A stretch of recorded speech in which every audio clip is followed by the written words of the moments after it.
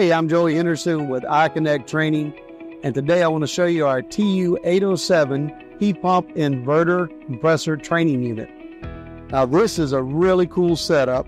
Down here we have a control panel that controls the speed of the indoor and outdoor fans, but in addition to that, which is really exciting, you have the ability to control the RPMs of the inverter compressor yourself.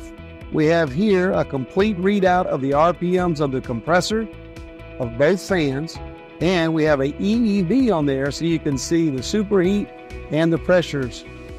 In this particular model right here, you can actually show the students the way that pressures change as the inverter compressor changes as well. So you can simulate a light load or a heavy load and increase or decrease the RPMs of the compressor yourself manually, and then teach the principles on how that affects everything else in the system. Now over here, as usual, we have our sight glasses so you can see the refrigerant flowing through the system.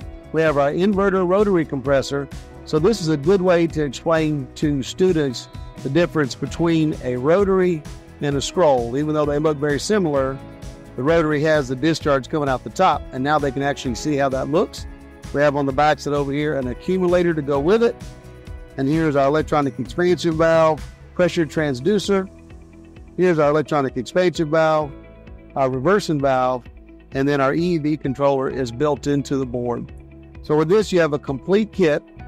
We can also switch it from heating to cooling. So we have a reversing valve here, and we have a controller where we manually control it from heating to cooling. Then the students can also see how the refrigerant pressures change from one coil to the next. And you can also show them how loading up that compressor will affect how the heat exchange affects it as well. So the last thing I want to show you is the iConnect digital wireless kit.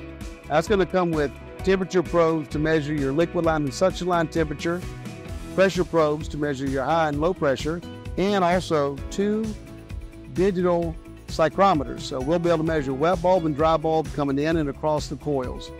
All this will be completely transmitted over here to a tablet with our own iConnect app.